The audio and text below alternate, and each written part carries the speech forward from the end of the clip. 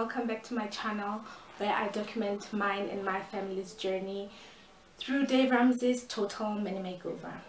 If you missed my past video, I'll link them down below where I explain Dave Ramsey's 7 baby steps to Total Mini Makeover, and where I took you through baby step number 1, baby step number 2 and baby step number 3. In today's video, we're going to be talking about baby step number 4, 5 and 6. So in baby step number 3, remember, is where we bumped up our emergency fund to save up 3 to 6 months worth of your monthly expenses. In baby step number 4, Dave Ramsey recommends that you save up 15% of your monthly income towards your retirement. What this means is that, remember now, you don't have any debt because you paid up all your debt in baby step number 2, and you have a fully funded emergency fund in an amount of 3 to 6 months worth of expenses. At this point, when you were tackling baby step number 1, baby step number 2 and baby step number 3, you were not concentrating on any form of investment.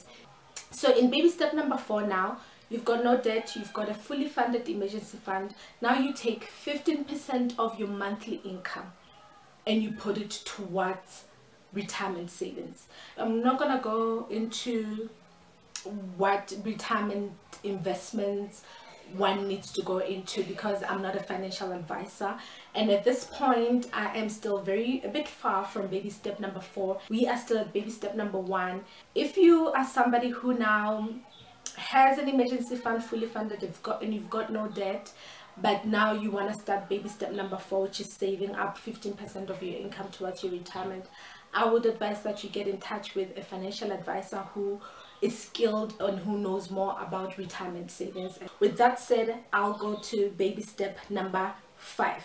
Baby step number 5, if you've got children, which I do, I've got 2, you will start now concentrating on saving up for their college. So you do baby step number 5, which is baby step number 4, which is to save for your retirement, together with baby step number 5, which is to save up for your kids' college. And at the same time, you try as hard as you can to put any extra income that you have towards paying up your mortgage. So here you're doing all these steps all together. Baby step number 4, 5 and 6 you tackle at the same time.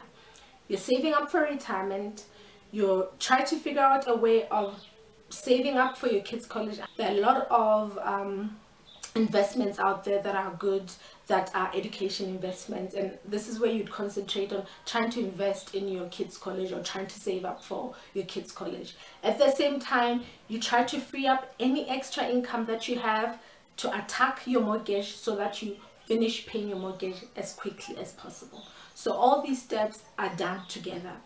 Just like in baby step number 2, at baby step number 6, where people are concentrating on paying their mortgage quickly, people have been known here as well to go and get side hustles or try to stay on a very strict budget so that they free up extra cash to be able to pay their mortgage as quickly as possible.